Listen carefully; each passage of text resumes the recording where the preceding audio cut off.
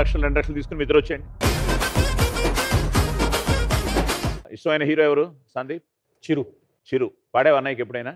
మానవా మానవా ఏమి కోరిక, చెప్పవా చెప్పవా జాగు చేయక, విన్నపాలనే ఆలగించిన అప్సరనే నేరా, స్వర్గలోకమే మేళవించిన కిన్నెరనే నేరా, ఇంద్రలోకం వచ్చి కళ్ళ ముందు వాలిన ఎందుకంత ఇంత యోచన, ఇంత దూరం వచ్చినాక ఇంకా అందుకోర సోకు సూచన. ఇక్కడ దాకా ఫీమేల్, ఇక్కడ నాది. అమ్మకు చెల్ల ఏముందిరో సొంపుల కిల్ల అదిరిందిరో, అమ్మకు చెల్ల ఏముందిరో సొంపుల కిల్ల అదిరిందిరో, అమ్మకు చెల్ల ఏముందిరో సొంపుల కిల్ల అదిరిందిరో. బాలుగారి కమెంట్ ఏంటది? నాకే ఆశ్చర్యం వేసింది. ఎందుకన్నారు ఆ మాట?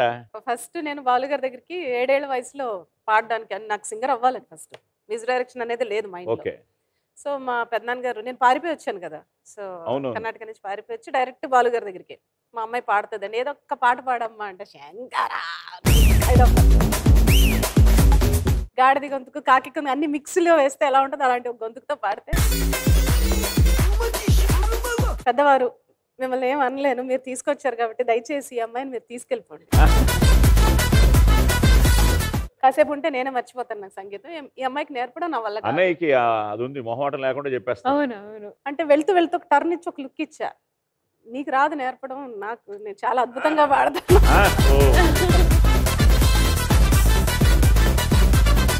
అని ఒక లుక్ తో ఇచ్చేసాను. కట్ చేస్తే ఒక 5 ఏళ్ల తర్వాత ఆయనతో ఫస్ట్ డ్యూయట్ పాడా. వావ్. ఆయనకి 2 మూవీలు, అందాలమ్మో అందాలు. ఇది ఎలా ఉంటుందా పాట? అందాలమ్మో అందాలు చందాలమ్మో చందాలు, బుగ్గా సిగ్గిపోయి ముద్దే కోరిందోయ్ హాయ్ హాయ్, బుగ్గా సిగ్గిపోయి ముద్దే కోరిందోయ్. ఫస్ట్ నేను పాడాను, ఆయన కూర్చొని చూస్తున్నారు ఇలా, అసలు ఏం పాడుతుంది, అసలు ఎవరు పిలిచారు ఈ అమ్మాయిని, కోటిగారికి పడిపోయినాయి అప్పుడే, ఈ అమ్మాయిని అసలు ఎందుకు పిలిచావు అని. సార్ కొంచెం ఓపిక పట్టండి సార్, బాగా పాడుతుంది, ఫస్ట్ టైం పాడుతుంది అది. నేను సరే పాడిన తర్వాత ఆయన కూడా పాడేసి బయటకు వచ్చాన్న ఫస్ట్ మాట ఇది, కాకి కోకిల ఎప్పుడే. Wonderful experience. అంతే కదా. కట్ చేస్తే తమ జట్టు నాయకుడు మరణించడంతో అతని బిడ్డను పరిసర గ్రామ ప్రజలకు చేరవేసిన హీరో ఉద్యమ పోరులో ఉంటూనే ఆ బిడ్డ యోగక్షేమాలు తెలుసుకుంటూ ఉంటాడు. పెరిగి పెద్దవాడైన ఆ బిడ్డ సత్యం ధర్మాన్ని అనుసరిస్తూ ఆ గ్రామ ప్రజలకు అండగా ఉంటాడు.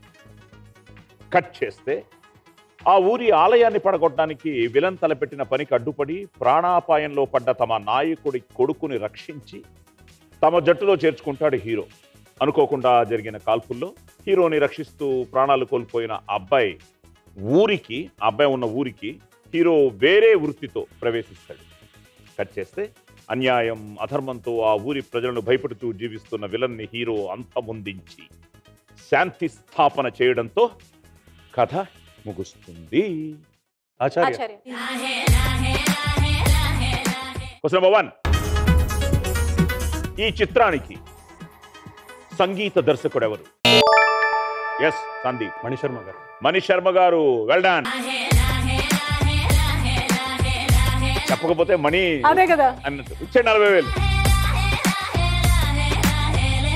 ఇప్పుడే విన్నారు బ్యూటిఫుల్ సాంగ్ లాహే లాహే. ఆ లాహే లాహే పాటలో కనిపించిన హీరోయిన్ ఎవరు? మళ్ళీ సందీప్. సంగీత గారు. తీసుకో 40,000.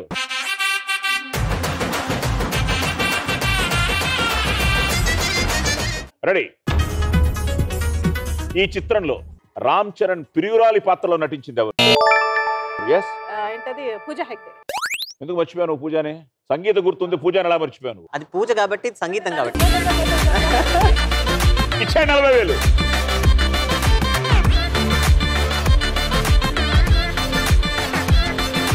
Wow, good.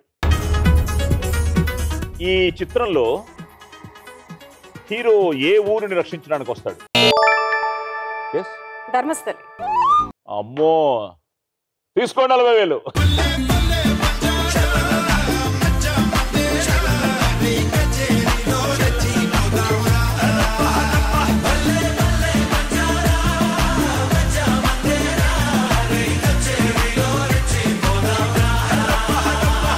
Good good good.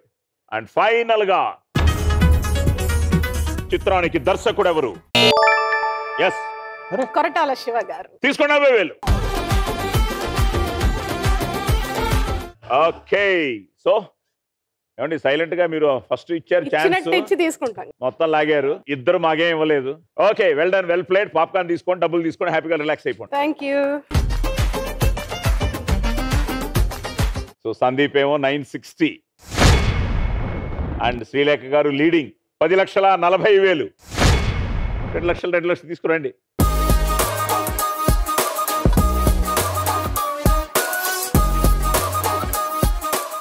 So brother, so నీ ఫస్ట్ ఎక్స్పీరియన్స్ సాంగ్? నా మొదటి ఎక్స్పీరియన్స్ పాట అదో పెద్ద స్టోరీ. అవునా, ఏంటి చెప్పు. ఇండియన్ ఐడల్ తర్వాత నేను మొత్తం బాంబేలో అంతా ఫుల్ బిజీ అయిపోయిన తర్వాత, అంటే అటు ఇటు తిరుగుతూ షోస్ అవి చేస్తున్న టైంలో వెంటనే మన తెలుగు ఇండస్ట్రీ నుంచి పిలుపు రావడం, అది కూడా జూనియర్ ఎన్టీఆర్ దగ్గర నుంచి రావడం. అన్న నన్ను కూర్చోబెట్టుకుని తన కార్లో నాకు అశోక్ పాటలు వినిపించి, దీనిలో నీకు ఏ పాట కావాలి, అలాంటి అవకాశం ఏ సింగర్కి రాదు, నేను ఏకాంతంగా ఉన్న విని నేను పాడతానంటే బాగుంటుంది, నువ్వు కూడా ఇదే పాడాలి నేను కోరుకున్నాను అని చెప్పి వెంటనే నాకు సురేందర్ రెడ్డి గారితో నన్ను మణిగారి దగ్గరికి పంపించి, నాకు అసలు చిరకాల వాంఛ మణిగారి దగ్గర పాడాలని, అలాంటిది నన్ను అన్న పంపించారు. ఆయన చూశారు, అరే నువ్వా ఇక్కడికి ఎలా వచ్చావు అన్నారు. అని తర్వాత చెప్పిన తర్వాత ఓహో అసలు ఆయనకి ఇండియన్ ఐడల్ గురించి ఏమీ తెలియదు. సో ఆయనకి ఏం తెలియదు, ఆయన వీడెవడో ఏంటో ఐడల్ బ్రెయిన్ నుంచి ఎక్కడో వచ్చాట అన్నారు. సరే అప్పుడు ఏకాంతంగా ఉన్న పాడిన తర్వాత ఇలా మైక్ నుంచి ఇలా తీసి బయటలో వస్తుంటే, హే ఉండు నువ్వు కదలొచ్చని చెప్పానా అన్నారు. అంటే సరే అక్కడే ఉన్నారు. ఇంకో పాట ఉంది పాడిన మళ్ళీ వస్తున్నాను, హే ఆగు అన్నారు. మళ్ళీ ఇంకో పాట ప్లే చేశారు, ఇది కూడా పాడే అన్నారు. వావ్. సో ఆ రోజు 3 పాటలు పాడి బయటకు వచ్చాను నేను. తర్వాత చక్కగా భోజనం చేసి ఆయన ఇంట్లోనే వాళ్ళ ఇంట్లోనే రాత్రి ఉండి ఇంకో పాట పాడి నేను బయటకు వచ్చాను. So that's the journey. So ఒక పాటకు వెళ్ళి నేను 4 పాటలు పాడేసి వచ్చాను. ఆ తర్వాత మంచి మంచి పాటలు పాడాను, నా కెరియర్ డిఫైనింగ్ పాటలు పాడాను. ఆ ఫస్ట్ సాంగ్ ఒకసారి మాకోసం.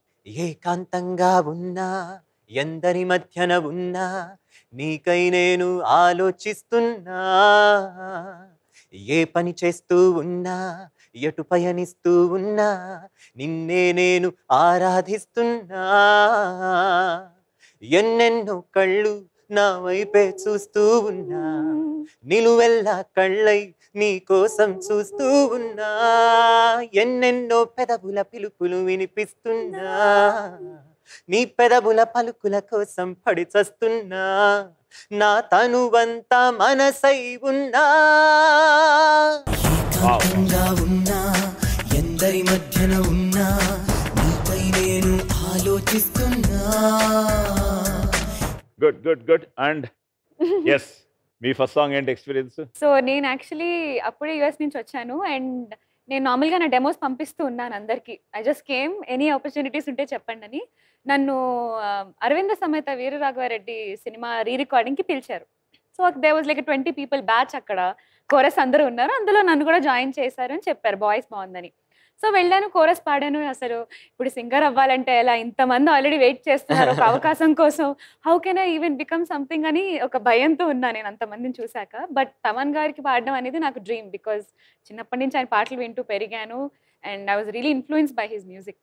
సో పైకి పిలిచి జస్ట్ వాయిస్ టెస్టింగ్ అని చెప్పి పాట పాడిచ్చేశారు. మొత్తంగా పాడిచ్చేస్తే ఐ వాజ్ ఇన్ షాక్, మొత్తం పాడిచ్చేస్తున్నారేంటి అని. 2 weeks తర్వాత కట్ చేస్తే 2 weeks తర్వాత I got a call and they said పాట ఫైనలైజ్ అయిపోయింది and you are singing that song, Bellamkonda Srinivas the cinema and పాట పాడేవి అందులో అని చెప్పారు.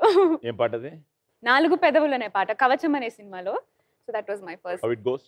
4 పెదవులు రెండవల, నువ్వు నేను నువ్వు రెండవల, 4 పెదవులు రెండవల, నువ్వు నేను నువ్వు రెండవల, ABCDలన్నీ ఎల్లోవి అవ్వాలా, 1 2 3 4లన్నీ 1 4 3లే అవ్వాలా, ప్రపంచంలోని పువ్వులు మొత్తం గులాబీ పూలే అవ్వాలా.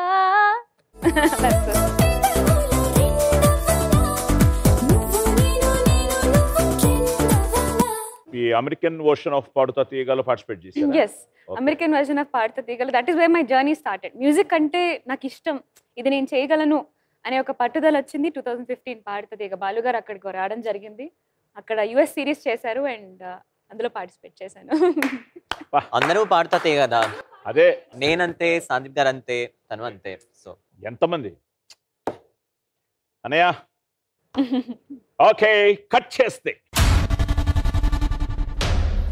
తన కాలేజీ బృందంతో కలిసి విహారయాత్రకు ఓ నగరానికి వెళ్ళిన హీరో అక్కడ తొలి చూపులోనే హీరోయిన్ని చూసి ప్రేమలో పడతాడు. హీరోయిన్ కూడా హీరోని ఇష్టపడడంతో ఇద్దరి మధ్య ప్రేమ చిగురిస్తుంది.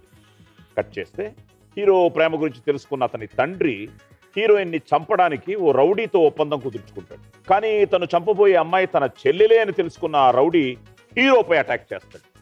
కట్ చేస్తే హీరోయిన్ తన ఇంట్లోనే ఉందని తెలియని హీరో ఆమె కోసం అన్వేషిస్తుంటాడు. చివరికి ఓ అమ్మాయి ద్వారా హీరోయిన్ని కలుసుకున్న హీరో రౌడీ అయిన హీరోయిన్ అన్నయ్య సాయంతో హీరోయిన్ని పెళ్లి చేసుకుంటాడు. చాలా కథ ఉంది, చాలా ట్విస్ట్లు, గొడవలు, అన్నలు. ఏం title? Taj Mahal. Taj Mahal. Okay, question number 1. ఈ చిత్రానికి దర్శకుడు ఎవరు? ఎస్, ముప్పలనేని శివ గారు. ముప్పలనేని శివ గారు, రైట్ ఆన్సర్. పెళ్లి పెళ్ళంటూ వేగింది పిల్ల రోజా, గల్లు గల్లంటూ మోగింది పెళ్లి బాజా. Question number 2. ఈ చిత్రంలో హీరోయిన్ గా నటించింది ఎవరు? ఎస్, హీరోయిన్ గా నటించింది బెస్ట్ పార్ట్ ఏంటంటే మాకు 40,000 ఇస్తున్నాయి. జారిపోయింది, మంట కలిసిపోయింది, ఈ నా జీవితం దేవుడా. Monika Bedi. Okay, question number 3. ఈ చిత్రానికి మాటల రచయిత ఎవరు? ఎస్, జంధ్యాల గారు. జంధ్యాల గారు, రైట్ ఆన్సర్.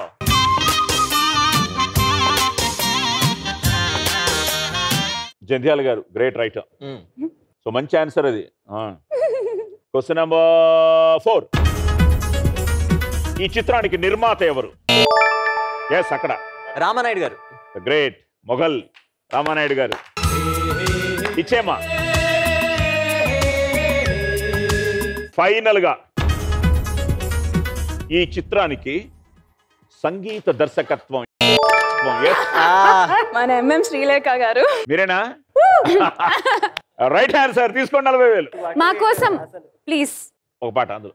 మనసు కొండల్లోన చంద్రమా, చందనాలు చల్లిపో, మెచ్చి మేలుకున్న బంధమా, అందమంతా అల్లుకో, మొగ్గ ప్రాయంలో సిగ్గు తీరంలో మధురమీ సంగమం, కొత్త దాహంలో వింత మోహంలో మనదిలే సంబరం. మంచు కొండలోన చంద్రమా, చందనాలు చల్లిపో. అందులో నాకు ఇంకో పాట కూడా చాలా ఇష్టం. చిక్కలెక్క చిక్కలెక్క చిక్కలెక్క చక్కలెక్క లిప్పులిస్తే భలే పాట అది. I love that song. చిక్కులిక్కు చిక్కులిక్కు చిక్కులిక్కు చూ, చాకులిక్కు సోకు దాచుకో,